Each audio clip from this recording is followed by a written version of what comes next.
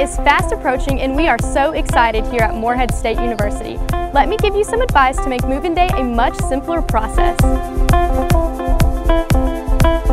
First of all, please visit the Move-In Day website at moreheadstate.edu/move-in for more information and complete instructions. Make sure all belongings are tagged with the move-in tags available on our website. Please limit vehicles to one per resident and do not arrive early for your building or floor commitment time. Take this advice because I promise you, you will be held up in line until your time arrives. We understand that going to college can be hard and it's tough to say goodbye, but when you get here, we'll have more than enough volunteers to help you move in. With that being said, please bring as few people as possible on move-in day.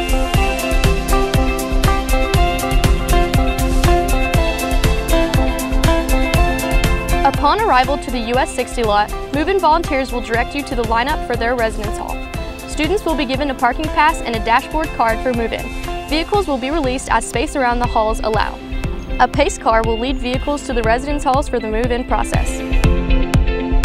We will have many uniformed police officers and volunteers to offer instruction and answer any questions you may have.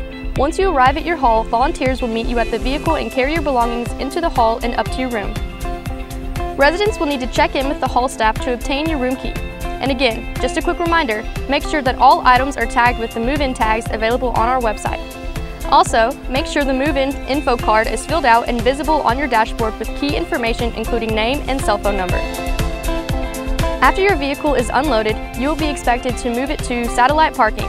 It is recommended that only one family member move the car while the students begin to unpack and set up their new home. Move-in day satellite parking locations are as follows. The US 60 lot to the right after pulling in, the lot by the football and baseball stadiums, the Rice Building parking lot, the student lot behind Fields Hall, and the student lot behind Ginger Hall. MSU shuttles will be picking up families and returning to campus. We look forward to seeing you here at Morehead State University.